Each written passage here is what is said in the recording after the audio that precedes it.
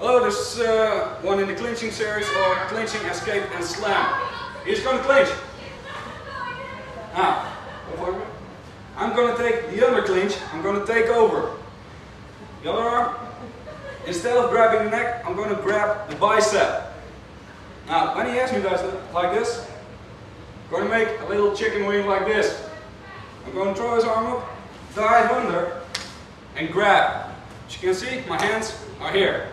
Now I have a cool back position. I can try to choke, however it's not that powerful. So for this video, we're going to use the knee, we're going to tap him on the hamstring and pull. Like that. Of course, if you're in MMA or any sort of wrestling situation, you can also, when he has you, going to clinch, arm goes up, like this. You can also jump on him and go to a back mount. But for now, knee to the side and pull. And finish it. Really in this situation, it's also for controls. If he has you like this and he starts kneeing, when I'm too late, and he gets the overhand and puts my head down towards his knees, now I'm in danger. There's the same thing you can actually do, only this time with your lower hand, and when he starts kneeing, keep one hand down. So if the really dangerous knees to my face, I can barely block him, but it's better than nothing. Now, I'm going to push that way, back, boom. And from here,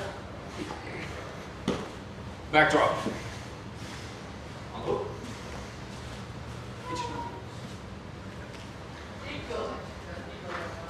Now, he has me again, he's going to start kneeing. Now I'm going to keep my closest hand just to try to stop those attacks or block them or make them less dangerous.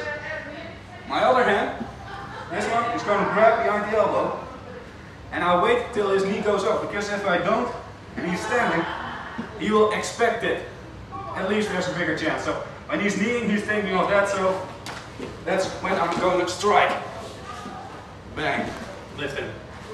That's it. Thank you for watching. Only do this in a safe environment under the supervision of professionals. Thank you for watching.